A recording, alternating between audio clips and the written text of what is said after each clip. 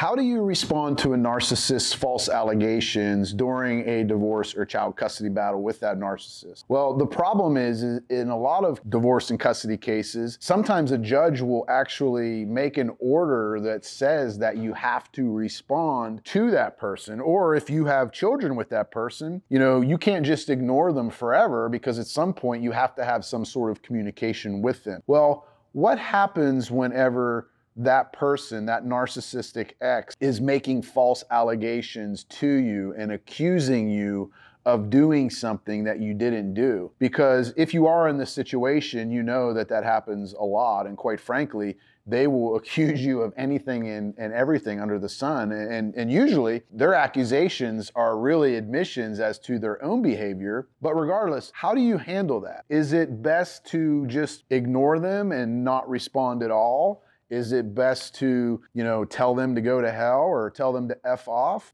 Or is it best to get into the, back and forth argument of, yes, you did, no, I didn't, yes, you did, no, I didn't? Well, I can tell you that through my experiences, and my name's Judge Anthony. I've been a family law attorney for over 20 years, and I served 5 years on the bench as judge. And I can tell you that throughout my career, I have come up with a way to handle those false allegations that that narcissist is throwing at you. And the best way to do that is, say that you get a text message or an email or a message on, Our Family Wizard or ParentWise or some other sort of application that you're using in your case, and they are making an allegation to you and it's a false allegation. Well, it's okay if you do want to ignore that, but I know a lot of people who are involved in that are afraid because they don't want the court to then think that your silence is an admission to that allegation that the narcissist is making. And quite honestly, if the narcissist is trying to say that and argue that your silence is an admission, I don't think that's the strongest argument.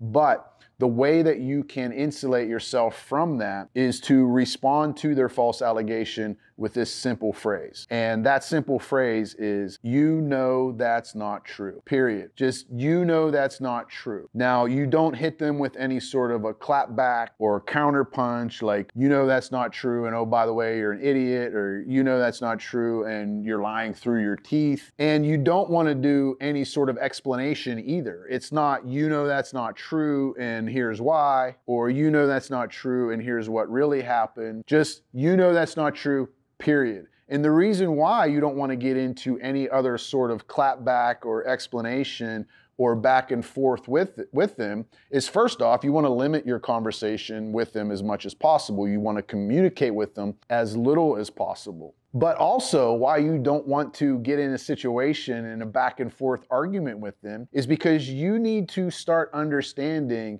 that you do not have to prove anything to them at all. You don't have to set the record straight with them. You don't have to show them what a good person you are. You don't have to prove anything at all. The only reason why you're responding at all with that phrase, that's not true, is so that you are developing a clear record of physical evidence, in this case, your text messages or emails or ParentWise communication. You're developing a clear record for the judge moving forward that you made that denial, that you do not agree that those allegations are true, and you made it clear that it's not true. Well, the next question is, how often do I have to do that? I think if they're making an allegation to you and they do it repetitively, saying it back to them one time is plenty enough. And the reason why is because you already set the record straight for the court in the future and you don't have to do any more. So when you're enduring those false allegations from a narcissist, don't engage with them, don't argue with them,